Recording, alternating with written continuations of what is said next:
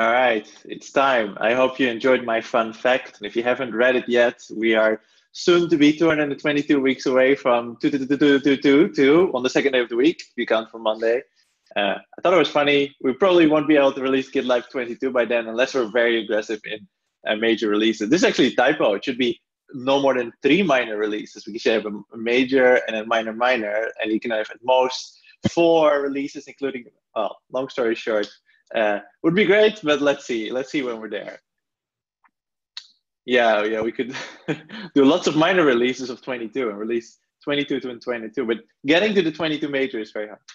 All right, product update of today. So last few updates, what I did is I went through the releases. I shared something else with it, and I saw that a lot of people are actually covering what we are shipping in releases. Plus, that tomorrow we have a kickoff where we announce what we're going to release in 10.3.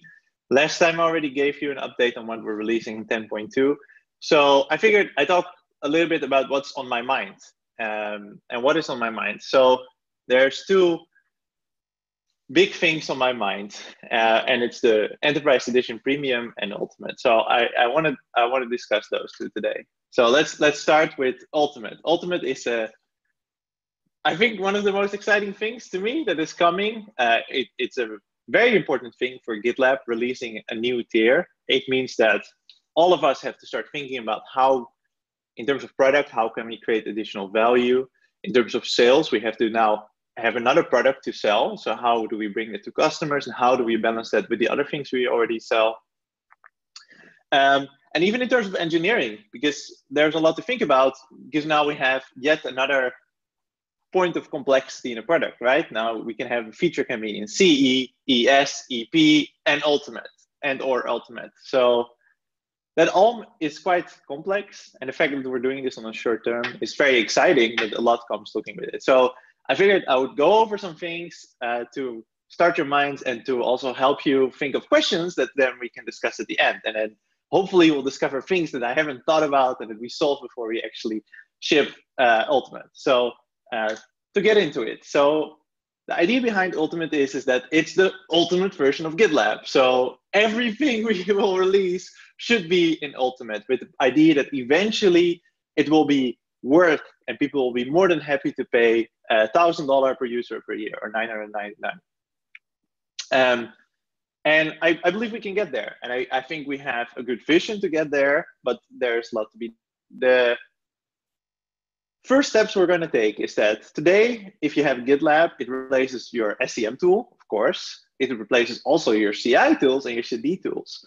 And that's worth a lot in itself. And it's definitely worth the price tag that people pay for Premium. But if you want to get to the price tag of Ultimate, we want to offer additional things. And we're starting off with portfolio management tools and security tools, but we want to add more things in the future. And that's one of the things that I would like your help with thinking about what. And the way I think about it today is that a typical setup you see is something like you have Jenkins in an organization and have some sort of Git source control management system. Sometimes it's just GitLab, but sometimes it's something else. Then they use Jenkins for CI and Artifactory for their artifacts. And then like SonarQube, something like SonarQube to do, for instance, static analysis testings. And then usually a whole bunch of more tools. And I want Ultimate to be replacing all of these tools. So you know that today we can already replace the Jira part for the most part, if not almost all. That should be all. We do the full Git thing. We do the full CI thing. We can easily replace Jenkins. And we're getting close to Artifactory, but not close enough. And the SonarQube, the security part, we're not doing yet. And that is what Ultimate is supposed to be. It's supposed to be that one tool that replaces all the other tools. And having a single tool has all the benefits that, of course, you're aware of. So what is the actual plan? The actual plan is that we're going to release, I say, and I don't say launch. We're going to release Ultimate with 10.2. So that's on November 22nd. That's very soon, you might be thinking. And that's why I'm talking about this. And initially, it will be available for a limited time for the same price as Enterprise Edition Premium.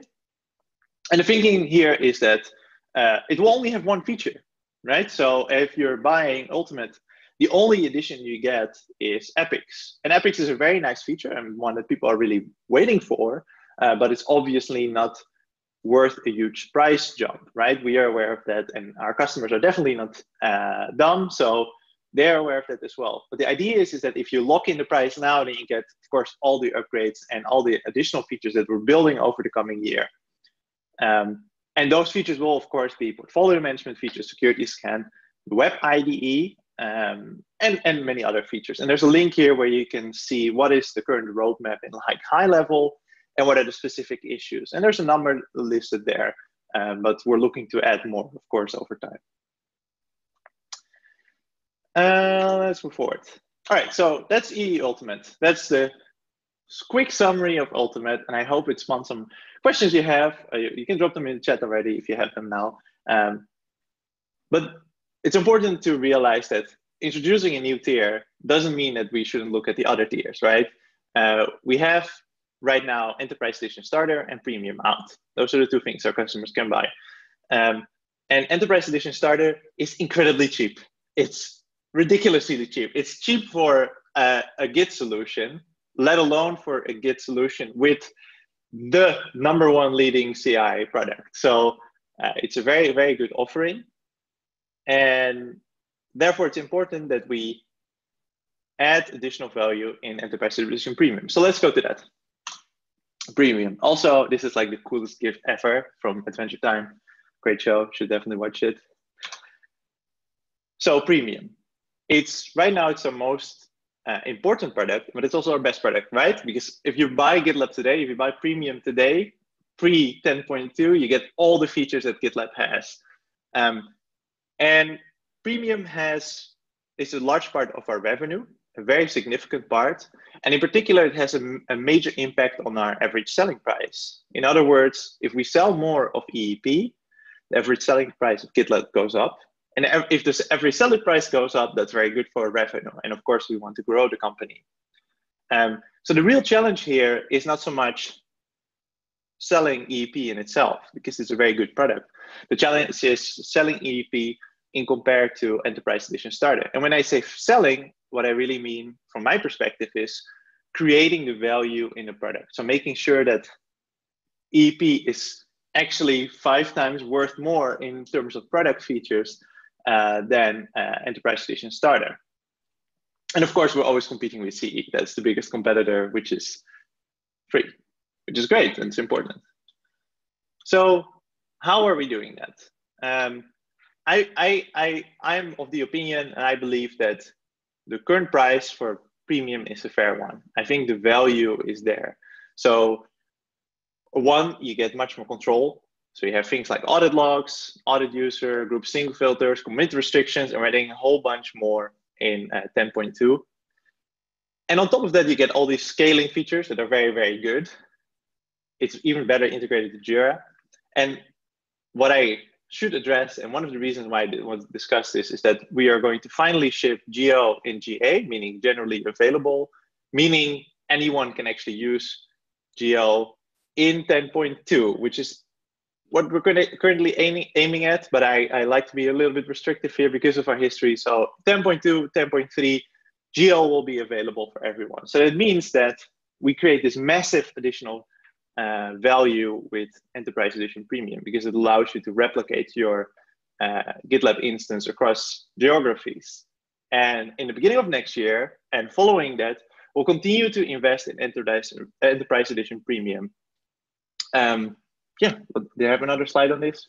Yes, I did. So given that we're shipping Ultimate, how are we going to handle Premium? Well, one thing that we're doing is we're prioritizing features and things that are interesting for the typical customer of Premium. So we're thinking very much, what are the things that we should add to GitLab?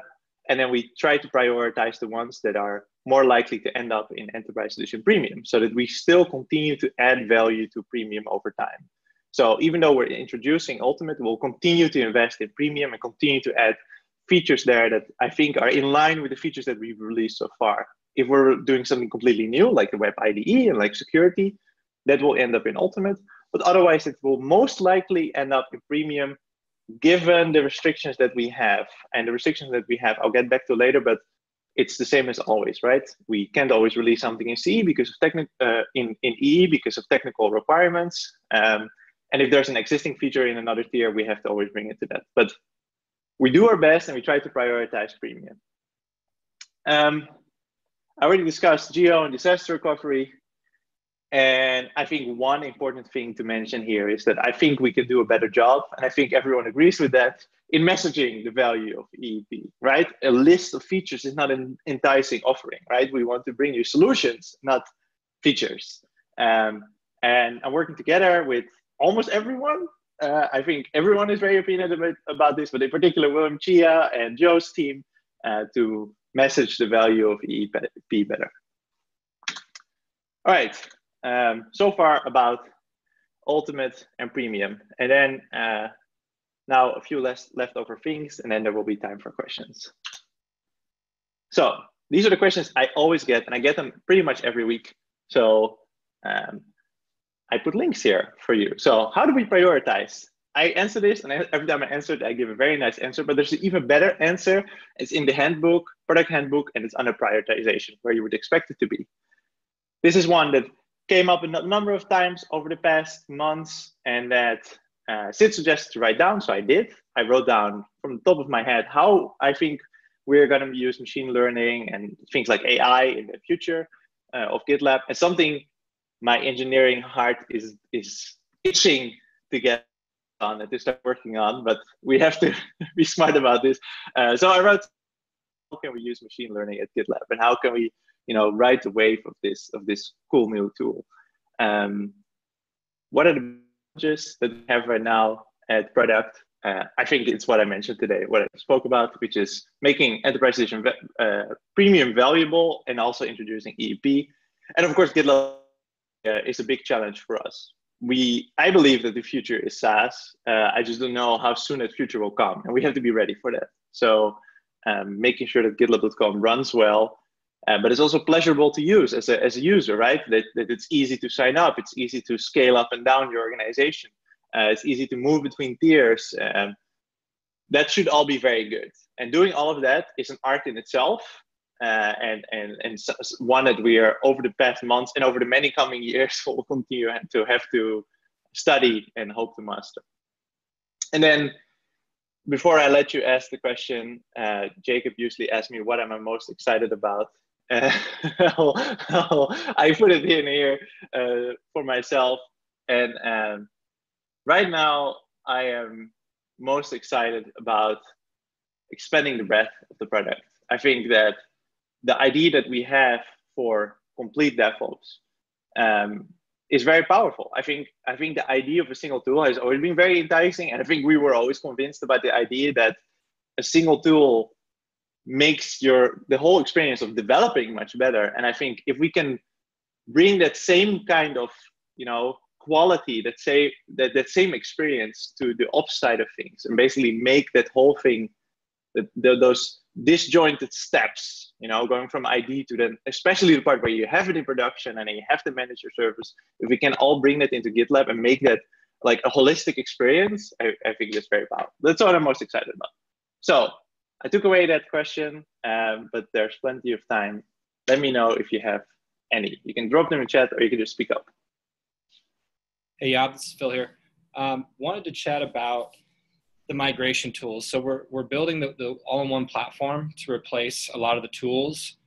From a sales perspective, it can be a very cumbersome conversation to have with a prospect. But and we've probably already gone over this, but as far as the migration paths, how are we making it easier? What's the roadmap look like for example, if I want to migrate off of Jenkins, having a very easy, streamlined migration path, almost like an importer tool. I know we're not there yet, but what's the roadmap for getting a solid migration path off of all of these different tools, since we're asking to replace all of them for the client? I will give you the most honest answer.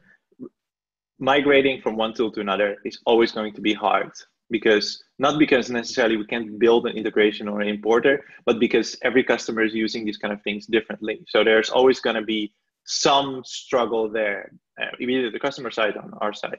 Now, there's a lot we can do. And I think what we should do here is prioritize what gives us the biggest bang for a buck. For instance, we know that as we are expanding into portfolio management, people want to migrate away from Jira, for instance. So we're going to build a Jira importer. That's on our roadmap. We're planning that. I hope to do that somewhere at the beginning of next year.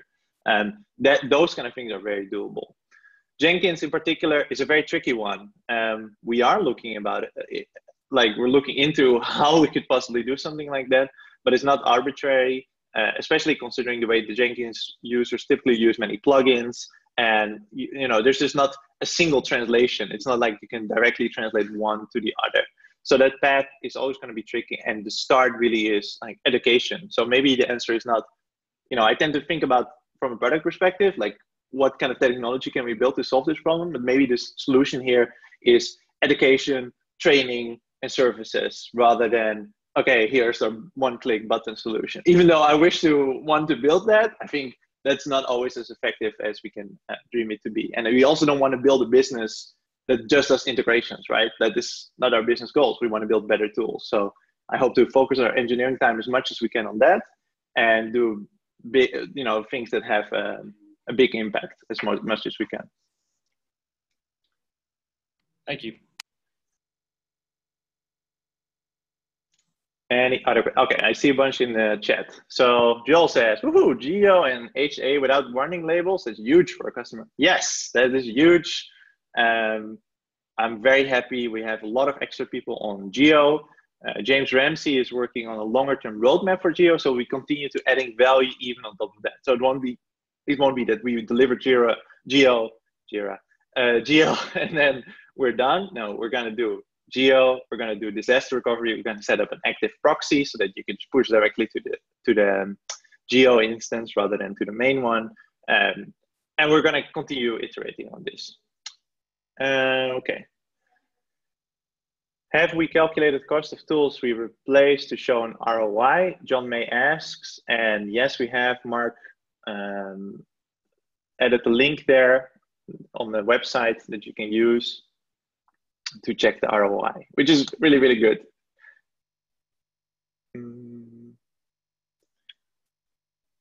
Brandon says, part of what made Jenkins horrible also makes it horrible to try and convert with the technology solution. Yeah, I think so. Kim says, trying to create an importer for Jenkins would be moot since they have way too many plugins that need to be accounted for. Yeah.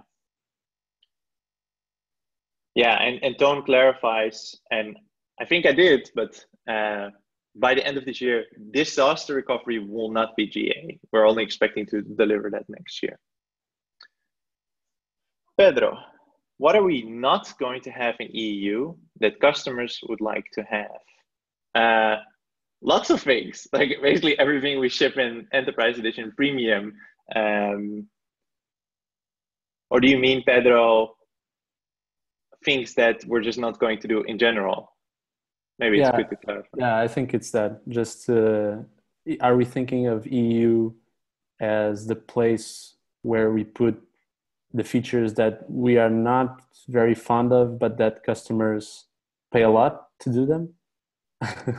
No, we're never going to ship things that we're not very fond of. I think that we should focus on building the tools that our customers need and the tools that we think are the future of software development and collaboration and digital collaboration. I think that is the direction we should be going. If the moment we start introducing things we don't like, that means that we're taking on like product debt and like we're making our product actually bloated. Like one of the criticisms is of a product like the GitLab, where you have a single tool, is, well, you have a lot of bloat in your product. And that's true if we were not opinionated, if we were just to add everything inside of GitLab. But because we take our time to think about like what are the tools that you actually need and what are actually the useful things, we're only building the kind of things that we really, really think that should be there. And sometimes we're schooled by our customers and they say, well, you should build this, and we thought we didn't need that. But that's a different situation. We are opinionated by the things we build. So EU is definitely not that. EU is the best experience for GitLab, and even in EU will be things that we think are important, that we think are critical, and that we think will make the lives of our customers, of all the individual engineers and managers and executives of companies that use GitLab better.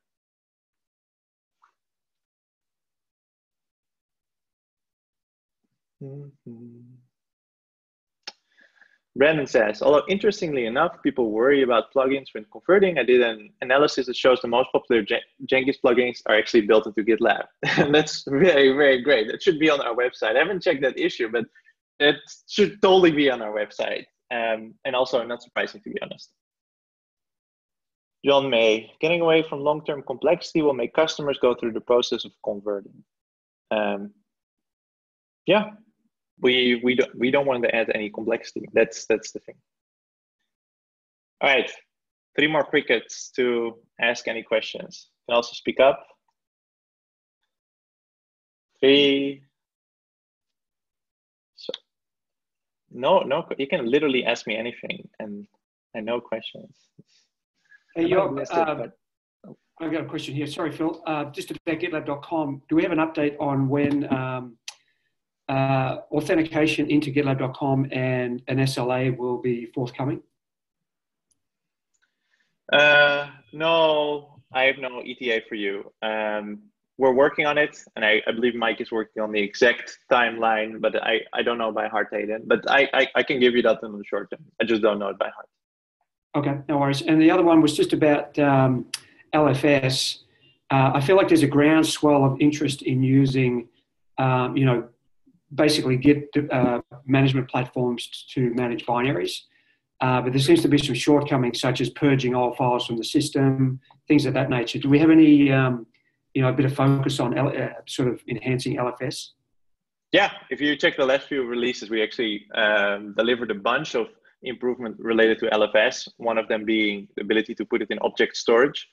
I am a personal believer that there is a big future for LFS, in particular when going to the market that Perforce is now leading in, like such as the gaming market, like big media market. So we have somewhat of a vision there. I think I need to spend some time to articulate it, and your comments and your question did prompt me to do that. So I'm taking a note now, and I will articulate a little bit more how I think we should be moving. But I see the same as you see. Great. Yeah, great. Thanks.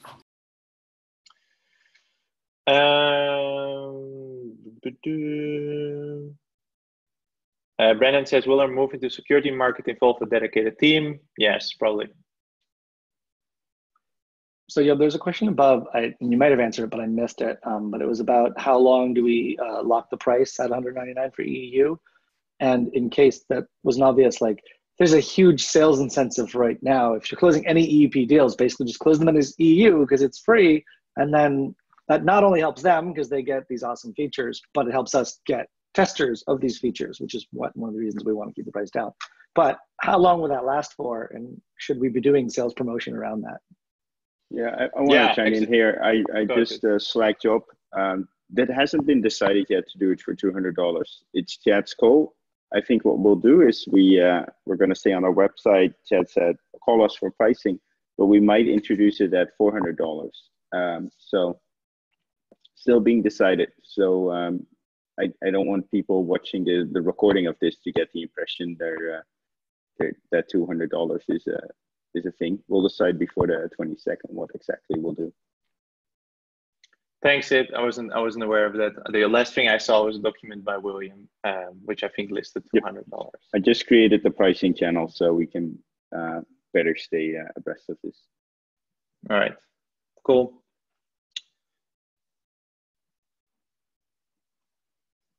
Any other questions before we move on to the team call?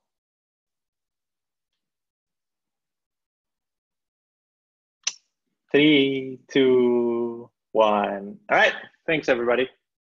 Have a great day. See you at team call.